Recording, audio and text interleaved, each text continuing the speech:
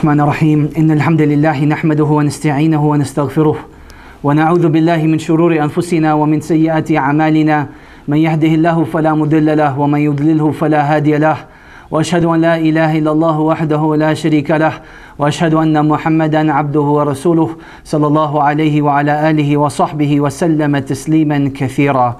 اللهم لا علم لنا إلا ما علمتنا فعلمنا ما ينفعنا وانفعنا بما علمتنا وزدنا علما يا كريم. My dear brothers and sisters, Assalamu alaikum wa rahmatullahi wa barakatuh. So this is class number 2 in the Haaiyyah of Ibn Abi Dawood, and as I mentioned, this is going to be the second foundational class, meaning that it's going to be a bit of a heavy class, but if you understand this class and the previous class, then inshallah the rest of the classes will be quite easy to understand. Tonight's section is going to be about an introduction to the attributes of Allah subhanahu wa ta'ala, as well as a specific attribute of Allah subhanahu wa ta'ala, which is the attribute of speech. Now the reason why the author started off with the attribute of speech is because, as we mentioned, the major fitna of his time was the Abbasid Khalifa testing the people, was the Quran created or not? And this is where the famous story of Imam Ahmad rahimahullah comes into play. And Imam Ahmad rahimahullah was very firm in his position in defending the stance of Ahlul Sunnah wal Jama'ah, in saying that the speech of Allah subhanahu wa ta'ala, the Quran, was not created. So let us start off with the verses. Munib, you want to read for us, inshallah? Bismillah ar-Rahman ar-Rahim. Allahumma ighfir li shaykhina wal hadirin. قال الناظم رحمنا الله وإياه وقل غير مخلوق كلام مليكنا بذلك دان الأتقياء وأفصحوا ولا تك في القرآن بالوقف قائلا كما قال أتباع للجهم وأسجحوا ولا تقل القرآن خلق قرأته فإن كلام الله باللفظ يوضح. Fantastic. Stop over there. Can you read the translation as well? Yes. And say, not a created thing is a speech of our great King. Such was the religious position of the pious ones before us, which they clearly expressed. And do not be a person who takes no position on the Quran, as did the followers of Jahm, and they had been too lax to take the right position. And do not say that the Quran is created, meaning its recitation, since the speech of Allah through its recitation is made clear. Fantastic. So firstly, let us discuss the role of the Quran in the life of the Muslim and why the Quran specifically is so important. In Surah Fatiha, at least 17 times a day, we ask Allah subhanahu wa ta'ala, Ihdina as-sirat al-mustaqim, that, oh Allah, guide us to the straight path. Now, this concept of hidayah, Allah subhanahu wa ta'ala addresses it very soon at the, right at the beginning of Surah Al-Baqarah, where Allah subhanahu wa ta'ala describes the Quran as hudan lil muttaqin, that the Quran is a guide for those people with taqwa. Now, I want us to understand this point over here. I want you to imagine that you're walking in the absolute darkness. An individual, let's just say you're in the building and the lights go out and you have no idea where to go. And then all of a sudden you see a lit up path on the floor telling you where the exit is. The Quran is the exact example of that. In Surah Al-An'am, verse 122, Allah subhanahu wa ta'ala, He gives us an example. He says, take the example of the one who is dead and the one who is living. And as for the one who is living, we have given him a light with which he guides himself and he guides other people. As for the dead, not only is he dead, but he has no light. He cannot guide himself, nor can he guide other people with it as well. Imam At-Tabari rahimahullah, he narrates from some of the predecessors, he said this life and this guidance that Allah subhanahu wa ta'ala is referring to is the Quran. Other interpretations were it was Iman, other interpretations was this was guidance from Allah subhanahu wa ta'ala, but one of the interpretations was that it was the Quran. So it shows that when the Quran is present, it brings life to people, it brings life to the community. What type of life are we talking about? The first type of life we're talking about is spiritual life, right? When we talk about spirituality, it's very important to understand that Allah subhanahu wa ta'ala, He created our spirits, right? He created our spirits. And the way we become spiritual is by reconnecting with Allah subhanahu wa ta'ala. Just like Allah subhanahu wa ta'ala created our bodies, and the way our bodies are nourished are from the things that come out of the ground which we were created from, then our spirit, while Allah subhanahu wa ta'ala created it, the nourishment of the soul comes with reconnecting with Allah subhanahu wa ta'ala. And there's no way to better reconnect with Allah subhanahu wa ta'ala than to understand His very speech and to read His speech on a regular basis. So the first thing we need to understand is that the Quran, it gives spiritual guidance. So anytime a person is feeling down, he should recite the Quran, he should listen to the Quran, he should implement the Quran, and Allah subhanahu wa ta'ala will lift up his spirits. This is actually, if you look inside Hisn al-Muslim, there's a dua that the Prophet ﷺ used to say in times of sorrow and in times of anxiety, right?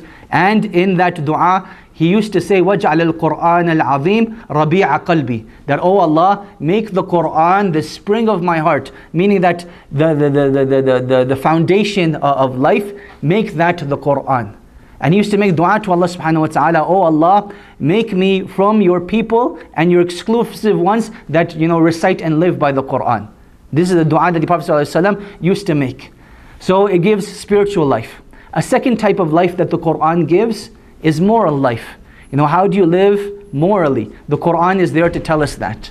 And now if you look at the times that we live in, subhanAllah, and I'll share a reflection with you today. For those of you that don't know, yesterday 3 Muslims were killed in North Carolina. And they were killed not just by being murdered, but they were killed execution style.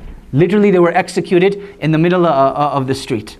Now this individual, he was a staunch atheist. He hated any form of religion, particularly anything to do with Islam, and he executed these 3 people. Now you would think, people would condemn this individual, what a terrible and despicable thing he did, and it's horrendous what he did. This is what the human reaction would be. But if you look at Facebook, subhanAllah, people have created a fan page for this individual, saying that he sacrificed his own freedom to grant freedom to other Americans. And this is how morally bankrupt our world has become, subhanAllah. Where killing people has become considered an act of freedom, has been considered an act of virtue with which we praise people for, subhanAllah. So when we talk about moral life, mankind deludes himself and deceives himself into thinking that we can be moral beings without guidance from Allah subhanahu wa ta'ala. This whole concept of we can dictate and decide what is morally good and what is morally bankrupt, it's not possible. Because everyone will have a different opinion as to what is good and what is bad. And that is why Allah subhanahu wa ta'ala, He sent down the Quran as a form of moral guidance, to tell us what is good and to tell us what is bad. A third type of life that the Quran brings us is a physical life. Right, so we've mentioned spiritual, we've mentioned moral, and now we talk about physical. One of the objectives of the Quran being revealed is that the Quran, it gives a physical healing to us.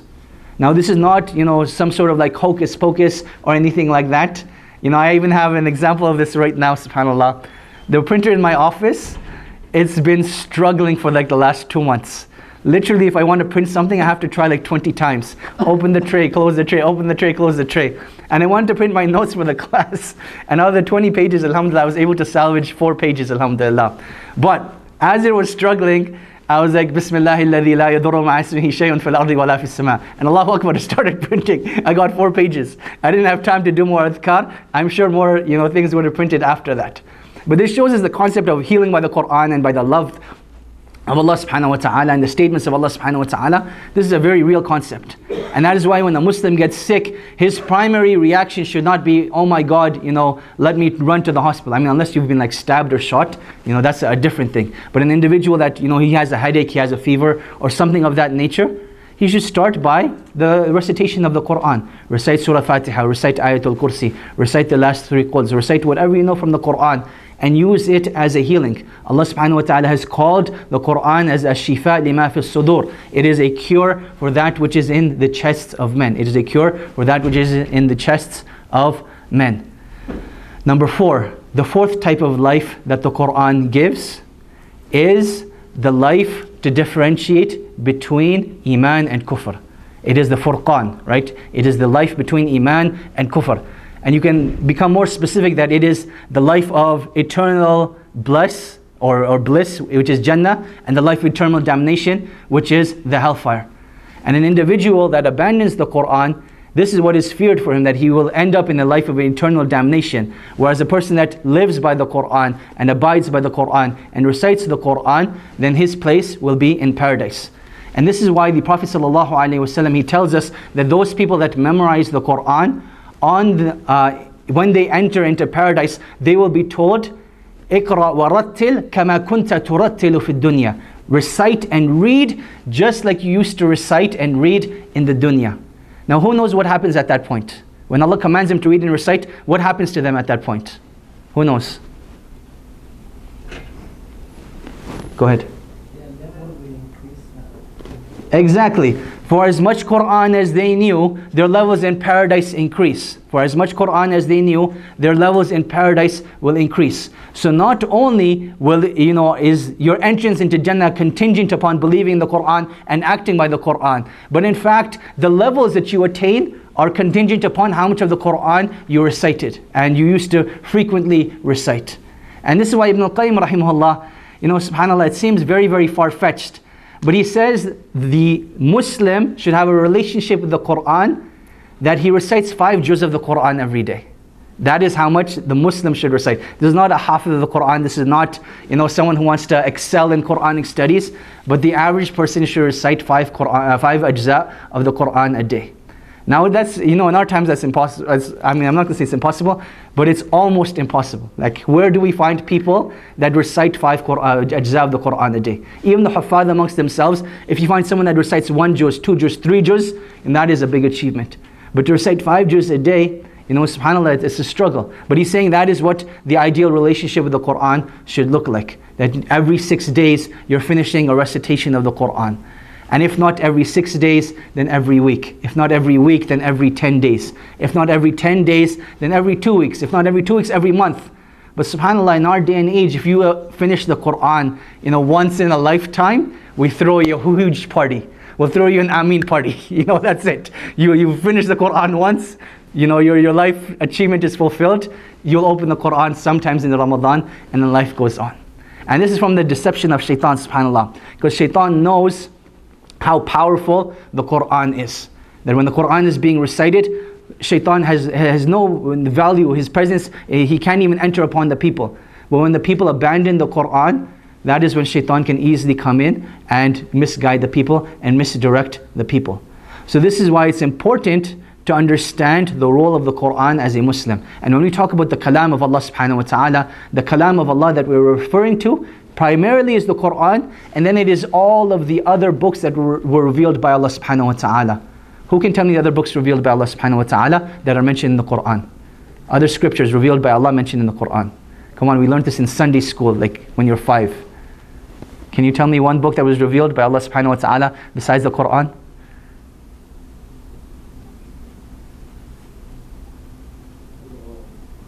Ibrahim, go ahead. The Torah. Who was that revealed to? Fantastic. So the Torah was revealed to Musa alayhi salam. What was revealed to Isa? Come on, guys. The Injil. Fantastic. Now we're alive, alhamdulillah. Was there anything else revealed? Was Dawood given anything? Dawood alayhi salam was given the Zabur. Fantastic. Are we missing anything else? What was he given? He was given scrolls and scriptures. He was given scrolls and scriptures, the Suhuf of Ibrahim alayhi salam. So these are the revelations that Allah subhanahu wa ta'ala mentions in the Quran. These are the revelations that Allah subhanahu wa ta'ala mentions in the Quran. Now, why this is going to become a technical issue? If you say that the Quran is created, right? What is the value of the Quran? It becomes absolutely nothing. The Quran will be equivalent to this tablecloth, to this microphone, to the floor that we walk on, when you say that the Quran is created. But when you say that the Quran is the speech of Allah subhanahu wa ta'ala, then it actually has value. Then it actually has value, right? Because this is being directly attributed to Allah subhanahu wa ta'ala. And anything that is attributed to Allah subhanahu wa ta'ala, then by default it is valuable, right? Because it's Rabbul Alameen, that this is His thing. This is His thing. So now let us actually get into the poetry. He goes on to say, وَقُلْ غَيْرُ مَخْلُوقٍ كَلَامُ مَلِكِنَا, and say that the speech of our Lord subhanahu wa ta'ala is not created. Now let us understand where the deviant sects are coming from. Let us understand where the deviant sects are coming from. So the verse in the Quran in Surah An-Nisa, Allah subhanahu wa ta'ala, He says, وَكَلَّمَ اللَّهُ مُوسَى تَكْلِيمًا, that Allah subhanahu wa ta'ala spoke a speech to Musa alayhi salam. In the story of Musa, this speech was when Musa alayhi salam was climbing up the mountain and he was speaking to Allah subhanahu wa ta'ala. The Mu'tazila over here, if you look into their books of tafsir, they said that Allah subhanahu wa ta'ala created a speech which He placed inside the bush, and it was the bush that spoke to Musa alayhi salam. This is the bush that spoke to Musa alayhi salam. Now why would the Mu'tazila have to go so far from what is apparent? Remember I said the position of Ahlul Sunnah is that we understand the Quran and the Sunnah on their apparent meaning. When Allah says وَكَلَّمَ اللَّهُ مُوسَى تَكْلِيمًا, it means that Allah subhanahu wa ta'ala apparently, directly spoke to Musa alayhi salam. There isn't mention of intermediaries, there isn't any mention of a bush, there isn't mention of any creation. وَكَلَّمَ اللَّهُ مُوسَى تَكْلِيمًا. Now why did the Mu'tazila go this far in denying and rejecting the speech of Allah subhanahu wa ta'ala? They said that if you were to affirm the speech of Allah subhanahu wa ta'ala, then you would affirm that there is something just as ancient as Allah subhanahu wa ta'ala, just as quote unquote old as Allah subhanahu wa ta'ala.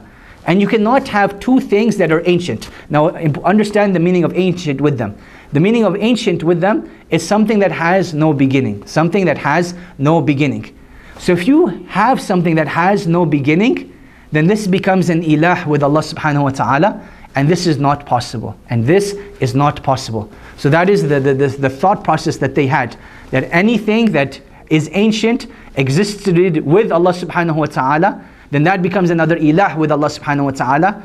And that is something that we cannot have. So therefore it must be rejected. Therefore it must be rejected. Now where did they get this far-fetched philosophy from? As we mentioned last week, Greek philosophy creeped into the aqidah of the Muslims, and this is where it came from. That instead of using the Quran and the Sunnah for their epistemology as their sources of knowledge of aqidah, the Mu'tazila, they went to Greek philosophy. And they said we will understand Allah subhanahu wa ta'ala through our own rationale.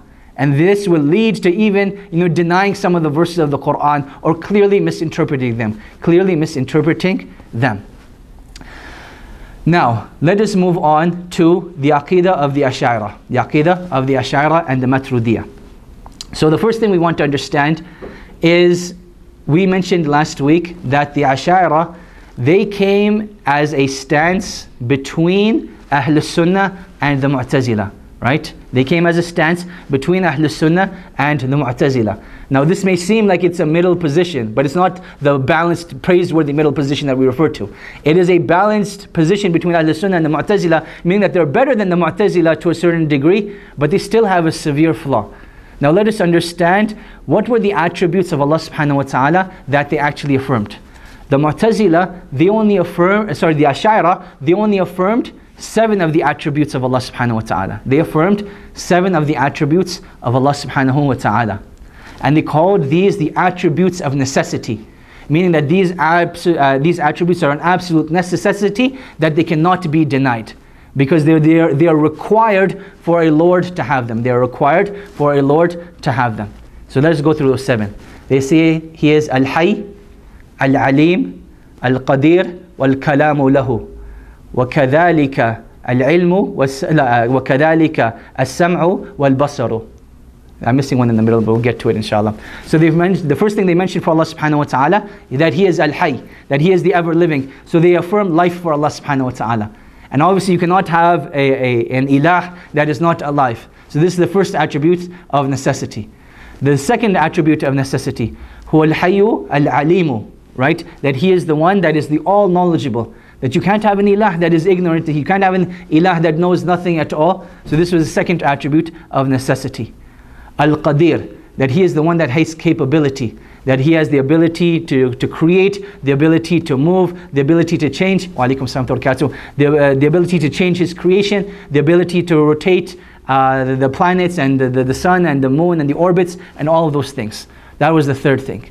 The fourth attribute they affirmed for Allah subhanahu wa ta'ala, wal kalamu lahu, that Allah subhanahu wa ta'ala, He has kalam, He has speech, right? Now why would the creator of the heavens and the earth, the ilah, need speech? Who can tell me that? According to them, why was speech a necessity? Why does an ilah, why does God Himself actually need speech?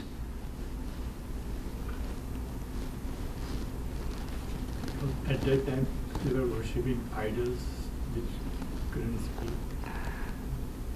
You're like a quarter of the way there. There's another 75% to go. The idols couldn't speak, so what did that mean about the idols? They couldn't communicate. Why is communicate important for an ilah? To guide the people, right? So for them, an ilah that could not speak, he could not guide the people. And that is why they necessitated that, that the ilah must have some form of kalam. Whether it be written kalam, written speech, or oral speech, or whatever type of speech, he needs to have some sort of kalam, because this is what is needed to guide the people in terms of giving them commands, giving them prohibitions, giving them information, right? This can only take place through kalam. Number 5, they affirmed for Allah subhanahu wa ta'ala al-irada. They affirmed for Allah subhanahu wa ta'ala the will to do something. Now the will, according to them, subhanallah, is almost as if it is a lack of will from the aspect of the creation. Because while they affirmed the will of Allah subhanahu wa ta'ala, they said that mankind was compelled by the will of Allah subhanahu wa ta'ala. And this is something that goes into the chapter of Qadr, which we'll study later on in the book inshallah. But just understand that they affirmed irada for Allah subhanahu wa ta'ala, that nothing can happen except by the will of Allah subhanahu wa ta'ala. And this is another one by necessity. An ilah that has no will, how will he control the creation and will things and not will things? That's number 5. Number 6, as-sama', that Allah subhanahu wa ta'ala hears. Hearing is important because he needs to be able to hear what his creation is saying to him, right? One of the objectives of the ilah is to answer the supplications of the ones that are supplicating to him. If he cannot hear them, he cannot respond to them. And then the last one, al-basar, which is not just sight, but sight with insight, right? Basira is not just mere sight, but it is to have the ability to foretell and to see and much more than that. So here they affirm for Allah subhanahu wa ta'ala sight as well, because Allah subhanahu wa ta'ala needs to be able to see his creation, to see what they are doing. Now what did they do with all of the other attributes of Allah subhanahu wa ta'ala? So when it came to the attribute of mercy, you'll notice that there is no mercy over here. According to them, Allah subhanahu wa ta'ala doesn't need to be merciful indefinitely, right? But they said the mercy of Allah subhanahu wa ta'ala is affiliated with his qudra and his irada, right? So the mercy of Allah subhanahu wa ta'ala is affiliated to when Allah subhanahu wa ta'ala wants to do something and his ability.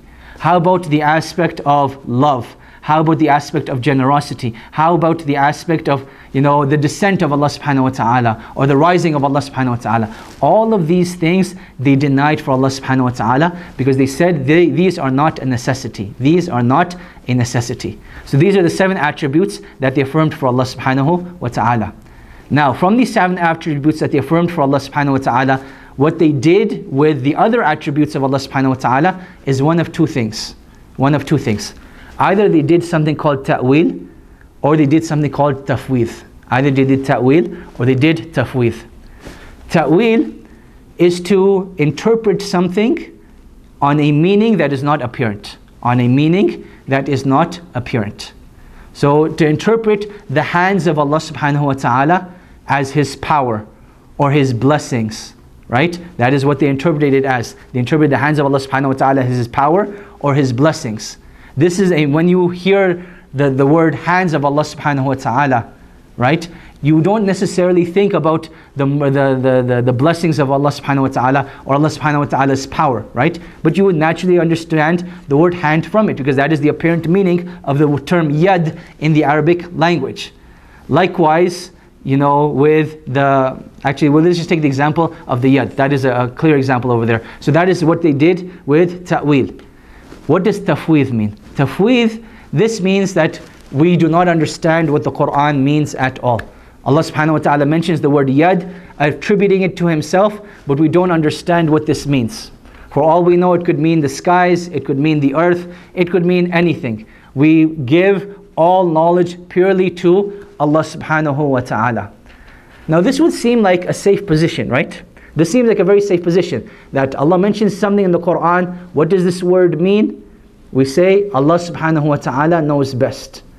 But is that a position that Allah subhanahu wa ta'ala wants us to have? And the answer is no. Who can tell me why? Why does Allah subhanahu wa ta'ala not want us to make tafweed of the Quran? We discussed this last week. if you don't understand like that, then where is the guidance? That's the obvious, statement that if we can't understand the Quran, how are you meant to be guided from this? But we mentioned a clear example last week. Go ahead. That the Quran is revealed so you can understand it in the language. Right. Do you remember the verse we used? I think it was Surah Yusuf. I don't know. إِنَّا أَنزَلْنَاهُ قُرْآنًا عَرَبِيًّا لَعَلَّكُمْ تَعْقِلُونَ. That we have revealed the Quran in the Arabic language, لَعَلَّكُمْ تَعْقِلُونَ, so that you may reflect and understand and ponder. So here Allah subhanahu wa ta'ala is telling us why He revealed the Quran in Arabic, so that it may be understood. So now to say that we're going to take this position which is safe and we're not going to give these words any meaning, it is counterintuitive to what Allah subhanahu wa ta'ala is actually commanding us with in the Quran, that we should reflect and ponder and try to understand the Quran. And if it was not possible to understand the Quran, Allah subhanahu wa ta'ala would not have commanded us with this. Allah subhanahu wa ta'ala would not have commanded us with this. So now let us specifically understand how the Ash'ari understood the kalam of Allah subhanahu wa ta'ala. How did the Ash'ari understand the kalam of Allah subhanahu wa ta'ala? So I'm just going to read something out for you. It goes, وهم أتباع محمد بن سعيد بن كلاب وهو أحد المتكلمين المنتسبين إلى السنة وكان يرد على المعتزلة وعلى منهجه درج أبو الحسن الأشعري وهؤلاء يقولون إن كلام الله معنى قائم بذاته ليس بحرف ولا صوت وإنه قديم لا تتعلق بمشيئته. So let us break down what the Ash'ari actually believe. So they say that the speech of Allah subhanahu wa ta'ala is a meaning that is only internally held by Allah subhanahu wa ta'ala. It is a meaning that there's no words, there's no sounds, but it is only a meaning that Allah subhanahu wa ta'ala internally held within of Himself. Let me just actually further explain that. So how did the Quran come to Muhammad sallallahu alaihi wasallam if it is only a meaning that Allah subhanahu wa ta'ala held internally inside Himself?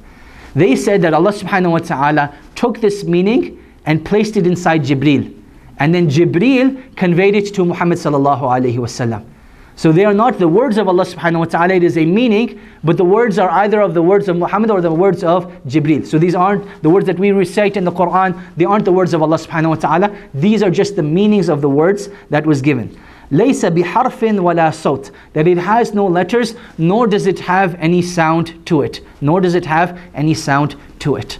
Now, again, going back to this, far-fetched reality that the people of innovation have to create for themselves, you see it over here, right? The Mu'tazila did, وَكَلَّمَ اللَّهُ مُوسَى تَكْلِيمًا. Allah subhanahu wa ta'ala clearly spoke to Musa alayhi salam. Why do we have to have this far-fetched reality? Now, let us take a clear example of the speech of Allah subhanahu wa ta'ala as is narrated by Imam al-Bukhari. There's a beautiful story that Imam al-Bukhari rahimahullah mentions in Kitab al-Ilm. And this is the importance of traveling for the sake of knowledge. And this is the story of Jabir radiallahu anhu, who traveled for the journey of 1 month, subhanallah, to hear one hadith from another sahabi by the name of Abdullah ibn Unais. Abdullah ibn Unais radiallahu anhum ajma'in. He traveled for 1 month to hear this hadith. What was the hadith? That the Messenger of Allah sallallahu alayhi wasallam, he said that on the day of judgment, people will come in their original states, hufatan uratan, without any shoes, in their original states, uncircumcised. In the complete version of this hadith, which is mentioned in Al-Adab al-Mufrad by Imam al-Bukhari, there's a very interesting point over here. That he says that on the day of judgment, Allah subhanahu wa ta'ala will say, Ana al-Malik, Ana al-Dayyan. So it's the same narration, but he adds, Ana al-Malik, Ana al-Dayyan. That I am the king, and I am the one who will, hold people accountable to pay their debts. Dayyan is the one who holds people accountable to pay their debts. Right? Now the Prophet sallallahu alaihi wasallam, he goes on to say, Yasma'uhu man bu'id, that the one who is far will hear him just like the one who is close. Just like the one who is close. So this clearly affirms for Allah subhanahu wa ta'ala that Allah subhanahu wa ta'ala has a speech which is real. Allah subhanahu wa ta'ala has a speech which is real. And at the same time it affirms for Allah subhanahu wa ta'ala a speech that is not like the speech of the creation. And this is going to be one of the principles of Ahlul Sunnah, that we affirm the attributes of Allah subhanahu wa ta'ala in a way that is befitting His majesty. So for us, if we were to shout from on top of a mountain, the ones that are close to us, they will be able to hear us. But someone that is like 1,000 kilometers away or 1,000 miles away, they won't be able to hear us. And the further you get, the less you'll actually be able to hear. But here the Prophet ﷺ, he says that the one who is far from Allah subhanahu wa ta'ala he's going to hear Allah subhanahu wa ta'ala just like the one who is near. Just like the one who is near. So that's from the hadith of the Prophet ﷺ. In the Quran itself, in Surah At-Tawbah, verse number 6, Allah subhanahu wa ta'ala, He tells us, وَإِنِ اسْتَجَارَكَ أَحَدٌ مِّنَ الْمُشْرِكِينَ فَأَجِرْهُ حَتَّى يَسْمَعَ كَلَامَ اللَّهِ. That if any of the mushrikeen seek protection from you, grant them protection. Why? So that they may hear the speech of Allah subhanahu wa ta'ala. So here Allah subhanahu wa ta'ala, He affirms that the Quran is the kalam of Allah subhanahu wa ta'ala, but more importantly, that they can hear it. Meaning that it is something that is physically heard. It's not some internal meaning that is transferred, but it is something that is physically heard. Now the last part from the Ash'ari that they mentioned about the speech of Allah subhanahu wa ta'ala, وَإِنَّهُ قَدِيمٌ لَا تَتَعَلَّقْ بِهِ الْمَشِيَّةِ. So they said that, the Ash'ari said that the speech of Allah subhanahu wa ta'ala is something that is ancient. It is not something that is dictated by the will of Allah subhanahu wa ta'ala. Meaning that Allah subhanahu wa ta'ala spoke at one time everything He wanted to say, and that is what exists. But Allah subhanahu wa ta'ala doesn't speak at particular given times. He does not speak at particular given times. So what He spoke to Musa, what He spoke to Muhammad sallallahu alayhi wasallam, what He spoke to Ibrahim, this was all one speech, right? He spoke at one time, and that's what it was. And there was no, there was no need for relevance or context at a given time where He had to speak, but He spoke at one time, and that was it. So now we've taken the path of the Mu'tazila, and we've taken the path of the Ash'ari. Let us now understand what Ahlus Sunnah said, right? And this is what I wanted to introduce you to, a simple principle in philosophy, which is what they call Occam's razor. Does anyone know what Occam's razor is? Occam's razor. Anyone know? Go ahead. The simple answer is the right answer. Fantastic. That the simplest answer is more than likely the correct answer. And we need to understand this principle when it comes to our faith. Allah subhanahu wa ta'ala, He revealed the Quran not just for the greatest theologian and philosopher, but He revealed it for the Bedouin that did not know how to read and write and herds his camels, right? So the Quran is revealed for all, segments of society, the educated and the uneducated. What does that necessitate? What that necessitates is that the Quran is in such a simple language that whether you are an absolute layman that knows nothing, he can extract something from the Quran and understand something from the Quran, or you're the greatest, most educated academic in the world, then you can also extrapolate something from the Quran as well. So that is the general principle that we use when it comes to understanding the deen of Allah subhanahu wa ta'ala. Keep it as simple as possible. Simple in understanding, simple in implementation. That is what we are striving for. That is what we are striving for. Now in order to understand the position of Ahl Sunnah, then we need to understand a group of principles. We need to understand a group of principles. And this is being quoted from Shaykh al-Islam ibn Taymiyyah's Aqidatul Wasitiyah. You don't need to write down everything, but try to grab as much as you can, particularly the 4 main points that he mentions. He goes on to say, and the way of the Salaf of this Ummah and its Imams is that they describe Allah with that which He Himself describes. So that's point number 1, is that we affirm for Allah subhanahu wa ta'ala that which Allah subhanahu wa ta'ala affirms for Himself. Number 2, that which His Messenger described Him with. That which His Messenger described Him with. Number 3, without any tahrif and without any ta'til. So just write those words down and we'll explain what they mean. Without any tahrif and without any ta'til. That's number 3. Number 4, without any takyif nor any tamthil. Without any takyif nor any tamthil. That's number 4. Okay, so these are the 4 principles that Ahl Sunnah use as a very general guideline to affirm the names and attributes of Allah subhanahu wa ta'ala. What is the proof for this understanding? What is the proof for this understanding? It is the verse in Surah Ash-Shura, verse number 11. Surah number 42, verse number 11.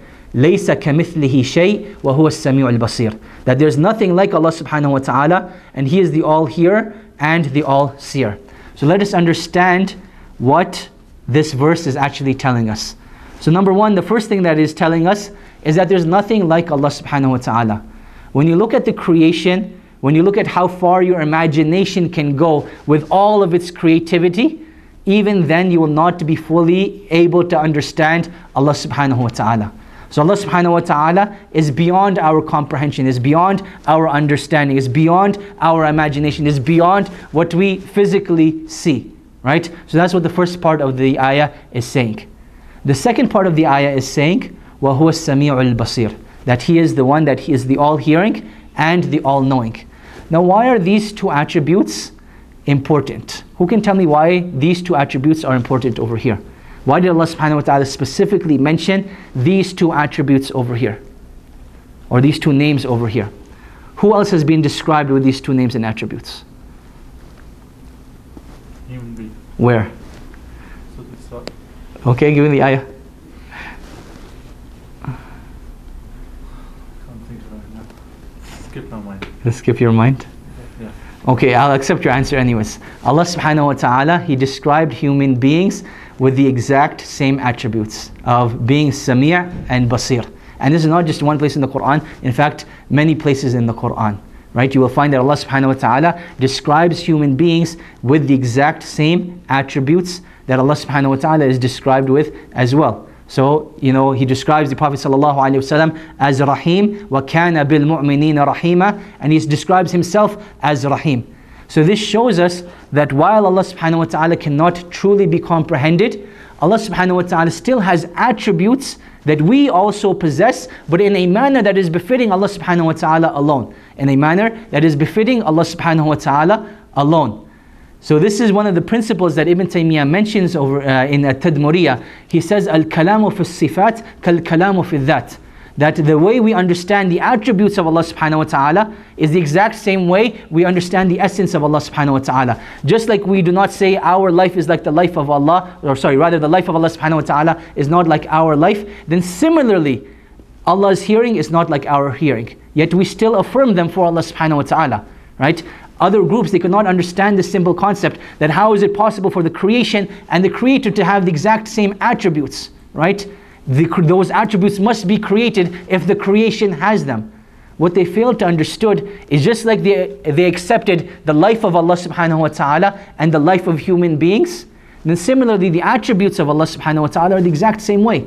We affirm them for Allah subhanahu wa ta'ala, but we say that they're in a way that is completely befitting of Allah subhanahu wa ta'ala, in a way that is completely befitting of Allah subhanahu wa ta'ala. So that was, the understanding of Ibn Taymiyyah rahimahullah from this one verse that he established those principles. Now the first and the second, this is what we were talking about last week, that when it comes to sources of Aqidah, our primary sources of Aqidah are Quran and Sunnah. It's not our intellect, it's not our rationale, right? It is purely what the Quran and Sunnah say. So that is the first two principles of Ibn Taymiyyah. And then he goes on to talk about the four mistakes that the groups made when it came to the attributes of Allah subhanahu wa ta'ala. So the first thing he mentions is tahrif and ta'til. Tahrif. Tahrif is to misinterpret something. It is to misinterpret something. So it is as if Allah tells you something else and then you change the meaning to something else. This is what tahrif is. And this is, so actually, do you guys understand that concept? Tahrif is that Allah says something, but you distort that meaning to something else. So ta'wil and tahrif are very similar in that sense. So ta'wil is something that it is a plausible other meaning, and tahrif is that it's not even a plausible other meaning. You just came out with this meaning without any proof or any backing to it whatsoever.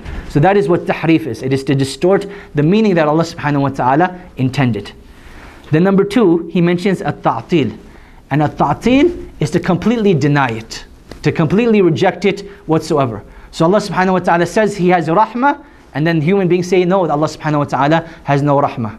Right? It is ta'til, to completely deny and absolve that meaning whatsoever. So that was the third thing that Ibn Taymiyyah mentioned. And then the fourth thing is at-takyif wa tamthil.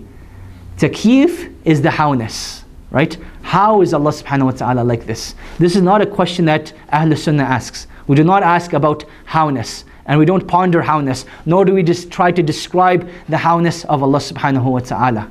Right? And then at tamthil, This can also be called tashbih. This can also be called tashbih.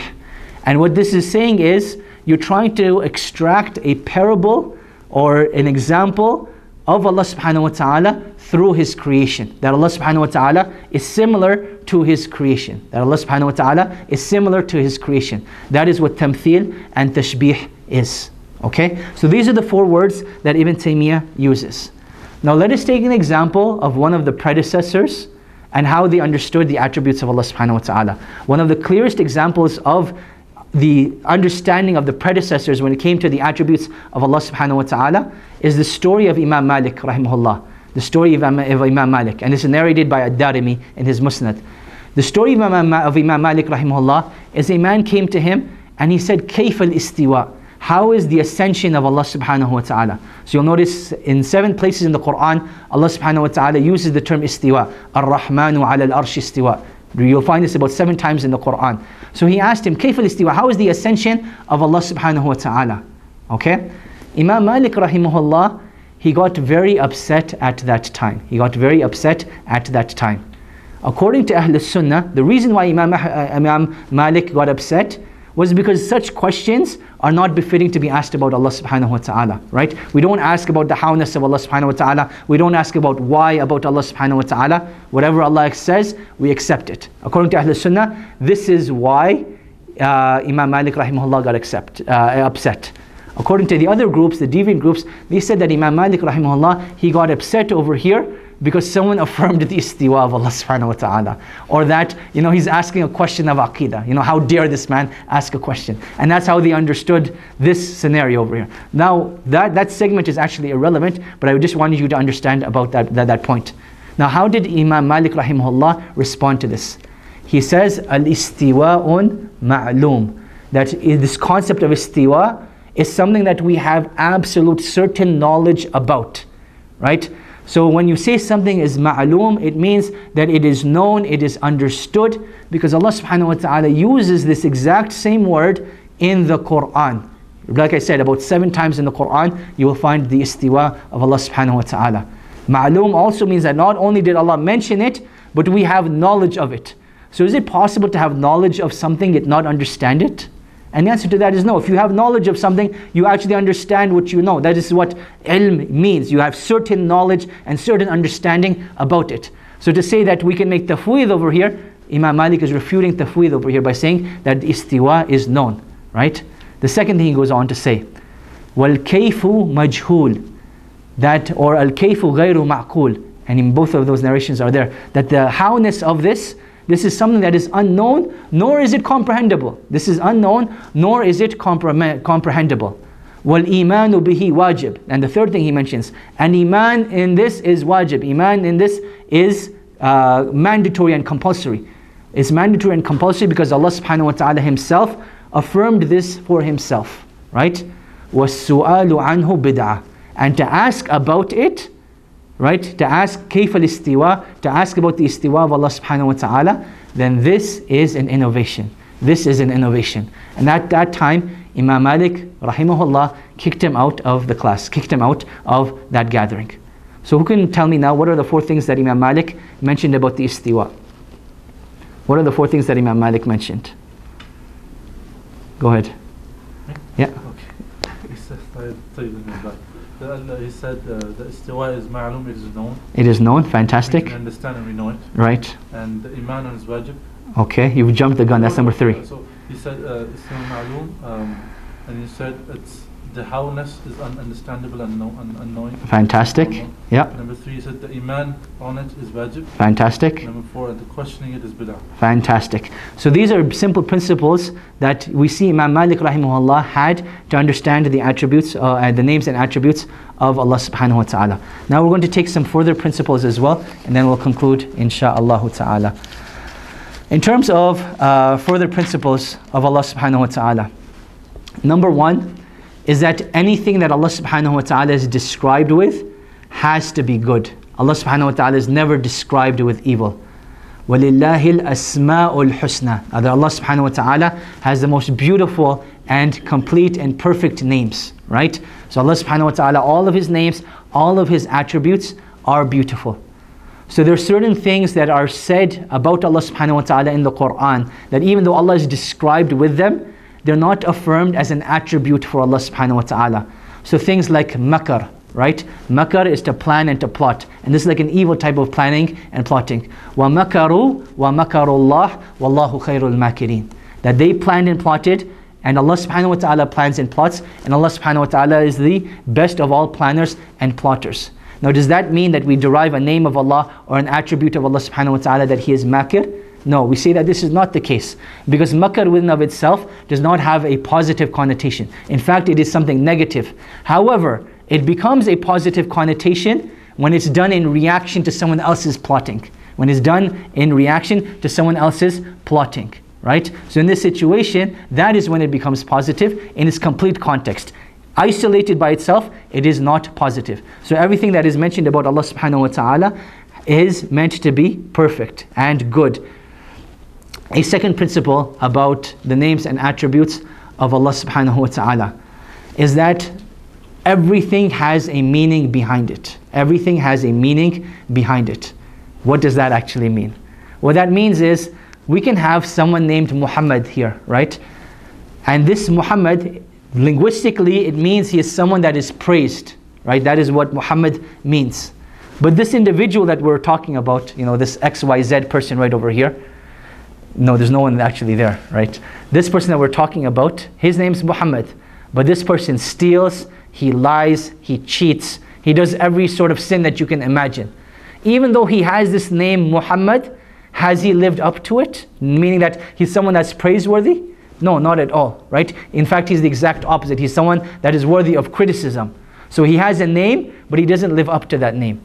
Whereas with Allah subhanahu wa ta'ala, any name that Allah subhanahu wa ta'ala has, Allah subhanahu wa ta'ala lives up to that meaning. So when Allah's name is Al-Alim, it means that He in fact has ilm. When Allah subhanahu wa ta'ala is Al-Qadir, it means in fact that He has qudra. When Allah subhanahu wa ta'ala is Ar-Rahman, He in fact is the source of mercy.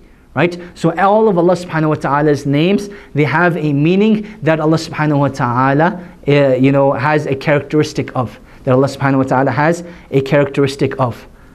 A third principle is that we will negate for Allah subhanahu wa ta'ala that which He negates for Himself while affirming its opposite. We will negate for Allah subhanahu wa ta'ala that which He negates for Himself while affirming its opposite. Do we understand that principle? What does that mean? Let us look to Ayatul Kursi. Allah subhanahu wa ta'ala, He says, Allahu la ilaha illa huwal hayyul qayyum la ta'khudhuhu sinatun wa la nawm. Allah, none has the right to be worshipped but He, the ever-living, the self-sustainer and supporter of all. Neither some slumber nor sleep overtakes Him. So here Allah subhanahu wa ta'ala affirms for Himself that He is Al-Hayy and Al-Qayyum. Right? Al-Hayy meaning the ever-living, the one full of life, and Al-Qayyum, the one that rectifies and the one that sustains. Okay? So these are two names of Allah subhanahu wa ta'ala that attributes of are actually extracted from. The attribute of life and the attribute of control and sustainability. So that's what's affirmed for Allah subhanahu wa ta'ala. Now what did Allah subhanahu wa ta'ala negate for Himself? La ta'khudhuhu sinatun wa la nawm. That sleep nor slumber overtake Allah subhanahu wa ta'ala. That they don't apply to Allah subhanahu wa ta'ala. So Allah subhanahu wa ta'ala, He denies that sleep overtakes Him, because this would be a deficiency in life. That you're not full of life if you're falling asleep. Right? And at the same time, slumber does not overtake Him, meaning that Allah does not become tired and lethargic and lazy, because then that is not someone that sustains all the time. Right? So Allah subhanahu wa ta'ala, He denies and rejects two attributes while affirming the exact opposite of it. While affirming the exact opposite of it. Do we understand that? That is what we mean, that Ahlul Sunnah, we will reject the exact same things that Allah subhanahu wa ta'ala rejected while affirming the exact opposite. While affirming the exact opposite. Let me give you a second example. A second example of this is in Surah Al-Furqan, verse 58. Surah Al-Furqan, verse 58. Allah subhanahu wa ta'ala, He says over here, وَتَوَكَّلْ عَلَى اللَّهِ الْحَيِّ الَّذِي لَا يَمُوتُ. And have your trust in Allah subhanahu wa ta'ala, the ever-living that does not die. So here Allah subhanahu wa ta'ala rejects for Himself death while affirming ever life for Him. He rejects for Himself death while affirming ever life for Him. So this is the position of Ahlul Sunnah, that any time Allah subhanahu wa ta'ala rejects and denies something for himself, then Ahlul Sunnah will reject it and deny it as well, while affirming the exact opposite. Now, I'll conclude this segment over here by saying that the studying of the names and attributes of Allah subhanahu wa ta'ala is in fact the most beautiful science that we know of. Because it is the science that we get to know Allah subhanahu wa ta'ala by. And in fact, this is something Allah subhanahu wa ta'ala wants us to know. He tells us, فَاعْلَمْ أَنَّهُ لَا إِلَهَ إِلَّا اللَّهِ, that know that He is Allah, the one that there's no one worthy of worship with. So He commands us to have knowledge of this. He also tells us indirectly by each time when He tells us, all of His names. هُوَ اللَّهُ الَّذِي لَا إِلَهَ إِلَّا هُوَ هُوَ الرَّحْمَنُ الرَّحِيمُ الْمَلِكُ الْقُدُّوسُ السَّلَامُ الْمُؤْمِنُ الْمُحَيْمِنُ الْعَزِيزُ الْجَبَّارُ, the ending of Surah Al-Hashr. All those names are mentioned because Allah subhanahu wa ta'ala wants us to know who He is. So this is a command from Allah subhanahu wa ta'ala. And it is the most beneficial of knowledge in terms of increasing your iman, in terms of increasing your spirituality, in terms of increasing your taqwa. And this is something that we'll come to in a second, that this knowledge of Allah subhanahu wa ta'ala is dependent upon understanding the names and attributes of Allah subhanahu wa ta'ala. And if you don't have sound principles in understanding the names and attributes of Allah subhanahu wa ta'ala, then you will not truly be able to understand who Allah subhanahu wa ta'ala is. Now, if you want to do further reading on this subject, where can you go? And I will advise you with 3 books, all of them available online for free. I don't want to advertise the website, but I'm pretty sure everyone knows the website. If you don't know it, come to me after the halaqah and I'll tell you the website. The first book is called Al-Qawaid Al-Muthla by Shaykh Navaid Aziz, the extraordinary principles pertaining to the names and attributes of Allah subhanahu wa ta'ala. So this is Al-Qawaid Al-Muthla by Shaykh Navaid Aziz. Fantastic book talking about the principles that Ahlul Sunnah has of understanding the names and attributes of Allah subhanahu wa ta'ala. Number 2 is the principles of Ahlul Sunnah and understanding the names and attributes of Allah. The principles of Ahlul Sunnah and understanding the names and attributes of Allah subhanahu wa ta'ala. This is by Shaykh Muhammad Khalifa Tamimi. Book number 3. This is the first book in the Aqidah series of Shaykh Al-Ashqar. So Shaykh Al-Ashqar, he wrote, I think 7 or 8 volumes. Does anyone know for sure? 7 or 8 volumes, Munib? 7 or 8. It's either 7 or 8. The first of them is the book of Allah. Who is Allah subhanahu wa ta'ala. So that is another book that talks about, how do we get to know Allah subhanahu wa ta'ala. That is in terms of principles. A fourth book that I'm suggesting over here, and this is just for the sake of spirituality, to understand the names of Allah subhanahu wa ta'ala and the effect that they have in our lives. And this is called Understanding the Names of Allah by Shaykh Abdul Rahman ibn Nasir As-Sa'di. And this one website has all of those books available for free download, inshallah. So you can download those books, read more about it, get to understand the principles of Ahlul Sunnah, because once you have sound principles, you will have a sound understanding of Allah subhanahu wa ta'ala. Once you have a sound understanding of who Allah subhanahu wa ta'ala is, this is what will actually lead you to have taqwa. Now let's move on to the next 2.5 verses in the next 5 minutes, inshallah. بِذَلِكَ دَانَ الْأَتْقِيَاءُ وَأَفْصَحُ. And this is what the righteous people understood and explicitly mentioned. So here, the poet, he describes Ahlul Sunnah as being atqiya, that they are the people of taqwa. Why does he describe them as people of taqwa? He describes them as people of taqwa because generally speaking, Ahlul Sunnah are meant to be the most pious and righteous of people. While we don't say you can't be from Ahlul Sunnah while committing a sin, we would definitely say that your iman is deficient if you're regularly committing sin or are committing major sins in particular. So knowledge of Allah subhanahu wa ta'ala, it will lead you to have taqwa. And taqwa, there have been many definitions, but from the simplest of them and the best of them, it is to obey Allah subhanahu wa ta'ala upon knowledge, and it is to abstain from disobeying Allah subhanahu wa ta'ala upon knowledge. That is the general understanding of what taqwa is. And Ibn al-Qayyim and Imam al-Dhahabi, they said, this is from the best of definitions. This is from the definition of Ibn al-Habib. So here he mentions that the pious predecessors, they all said, and Imam al-Lalikai, he actually quotes 500 people. In Sharh Usul I'tiqad Ahl Sunnah, he quotes 500 people that said that the Quran or the kalam of Allah subhanahu wa ta'ala is غير مخلوق, that it was not created. So they were very explicit about this. The next line he goes on to say, وَلَا تَكُوا فِي الْقُرْآنِ بِالْوَقْفِ قَائِلًا كَمَا قَالَ أَتْبَاعُ الْجَهْمِ وَأَسْجَحُوا. And do not say that we will take this quote-unquote middle position where we say that the Quran is created or not created, or we don't take a stance at all, right? This group was called the Waqifiyah, that they took a stance of not taking a stance, right? And this was from the followers of Jahm ibn Safwan, who said that the Quran was created. So this seemed like it was a middle stance, but in fact the scholars of Aqidah said that the Waqifiyah were even worse than the followers of Jahm. Because the followers of Jahm, they made it very explicit what they believed, and they said the Quran is created, and this is an evil position. But the Waqifiyah, they said, you know what? We're trying to come as a middle ground.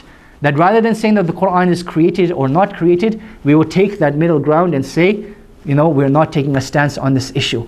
But it is very, very clear that the stance of Ahl Sunnah, the stance that Allah subhanahu wa ta'ala and His Messenger sallallahu alaihi wasallam and the Sahaba and the Tabi'een, that they all have, is that the Quran is the speech of Allah subhanahu wa ta'ala and is not created. Asjahu, over here in this line over here, asjahu means the naturally inclined towards something. So the followers of Jahm, they naturally inclined towards this opinion, and what the author is saying over here is that their heart had become so corrupted that it would naturally lean towards bad things. It would naturally lean towards bad things. وَلَا تَقُلِ الْقُرْآنُ خَلْقٌ what's this word over here? وَلَا تَقُلِ الْقُرْآنُ خَلْقٌ قِرَاءَتُهُ, that it's recitation, and do not say that the recitation of the Quran is created, right? فَإِنَّ الْكَلَامُ اللَّهِ بِاللَّفْظِ يُوضَحُ, that for verily the speech of Allah subhanahu wa ta'ala through its pronunciation and enunciation becomes clarified. What is this referring to? You'll get a detailed understanding of this inshallah in a couple of weeks. I'll be starting the biographies of the Imams of Hadith. That's going to be the Friday night halaqah inshallah. And this was something that was particular to Imam al-Bukhari rahimahullah, that he was asked, is our recitation of the Quran something that is created or not, right? And then he gave an answer to this which got him into trouble. And in fact, some of the scholars of Aqidah said that in fact attributing this to Imam al-Bukhari is incorrect altogether. We'll discuss it in the halaqah. But what's important to understand is that people will get trapped into answering questions that could have a double meaning to it, right? So if someone asks you, is your recitation of the Quran created or not? What should you answer to this? The first thing we say is that such questions should not be asked. If you're going to ask a question, be very specific and clear. وَقُولُوا قَوْلًا سَدِيدًا, speak a straightforward word, not something that has a double meaning. From the principles of Ahl Sunnah is that when there is something that is said that has a double meaning, you always ask for clarification before you answer it. So if there's something that can be misinterpreted, ask for clarification before you answer that. So now how can this be interpreted in two ways? So the first way it can be interpreted is the Quran, the speech of Allah subhanahu wa ta'ala created? And the answer to that is no. The speech of Allah subhanahu wa ta'ala is not created. It is an attribute of Allah subhanahu wa ta'ala. However, if you're asking me, is the sound of my voice created? Then the answer to that is yes. The sound of my voice is created even when I'm reciting the Quran. That sound is a created sound, right? So that aspect of it is created. So when someone says, is your recitation of the Quran created or uncreated? Then here we're taught a very important principle. Always ask for clarification before you answer. So do not say that my recitation of the Quran is created, but rather you take a stance of clarification. We don't say we don't answer that, but we say we seek clarification before we answer. فَإِنَّ كَلَامَ اللَّهِ بِاللَّفْظِ يُوضَحُ. And then here the author, he concludes by saying that from the principles of Ahl Sunnah, and this is something we've spoken about extensively, is that everything that Allah subhanahu wa ta'ala says, it has meaning behind it. That the speech of Allah subhanahu wa ta'ala is self-explanatory. It is not something that requires, a philosophy degree and Greek philosophy and everything else to understand it. But rather the kalam of Allah, the speech of Allah, is self-explanatory. It explains itself, right? So this is what the last verse he concluded with. And we will conclude with this as well. Wallahu ta'ala a'lam wa sallallahu wa sallam wa barak ala nabiyyina Muhammad wa ala alihi wa sahbihi wa sallam. And I will take 3 questions from you guys, inshallah. Go ahead. He recited the second last one. He said, وَلَا تَقُلِ الْقُرْآنُ خَلْقٌ قِرَاءَتُهُ versus قَرَأْتُهُ. It's supposed to be qira'atuhu. Wallahu a'lam. Okay. Second question is, you mentioned in the beginning of the halaqah the issue of what the Ash'ari did, the attributes of Allah subhanahu wa ta'ala said. Yes. One of the things that they did was tafweed. Yes. Okay. How do we understand this issue of tafweed with the ayah in Surah Al-Imran, the first page, that speaks about I don't know the ayah. هن أم الكتاب وأخر متشابهات. Yes. So there is some of the Quran which you don't understand. Anyways. Am I even right? Okay, I mean, let's go back to the verse in Surah Al-Imran. هو الذي أنزل عليك الكتاب منه آيات محكمات هن أم الكتاب وأخر متشابهات فأما الذين في قلوبهم زيغ فيتبعون ما تشابه ابتغاء الفتنة وابتغاء تأويله وما يعلم تأويله إلا الله. Right? Or you could say وما تأويله إلا الله والراسخون في العلم. Right? So these are the 2 ways that you can recite that ayah. Depending on where you do the waqf over here, you can say that the knowledge of the mutashabihat is only with Allah subhanahu wa ta'ala, or from Ibn Abbas, he used to recite with continuation that the knowledge of these verses is with Allah subhanahu wa ta'ala and the ulul ilm, the people of knowledge. So obviously, when you do further study, what does it mean by the mutashabihat over here? Right? The Ahlul Bid'ah, they said this is referring to the attributes and the aqidah. We can't understand what it means. But this is not what it's referring to. It's just referring to that there are certain things that their ultimate reality, only Allah subhanahu wa ta'ala will know, or those people that have sound knowledge, Right? So, to go back to your question, which was, how did this tie into this? Yes, so okay, then what does that mean then? Give me an example of what do the mutashabihat mean? Like, so there's certain, so just because something is mutashabih, it doesn't mean it's absolute mutashabih. So our understanding of Allah subhanahu wa ta'ala, there's an element of it we understand, and an element of it which is mutashabih. So we affirm for Allah subhanahu wa ta'ala, that He is ever living. He has no beginning and He has no ending. But can our minds truly comprehend something like that? Do we know anything that has no beginning or has no ending? No, because our understanding of this world is that everything has a beginning and ending. So one aspect of it is clear cut, another aspect of it is mutashabih, that the reality is only with Allah subhanahu wa ta'ala. Wallahu ta'ala a'lam. Any other questions? Khair, we'll conclude with that. Subhanakallahumma wa bihamdika ashhadu an la ilaha illa ant astaghfiruka wa atubu ilayk. Wassalamu alaikum wa rahmatullahi wa barakatuh.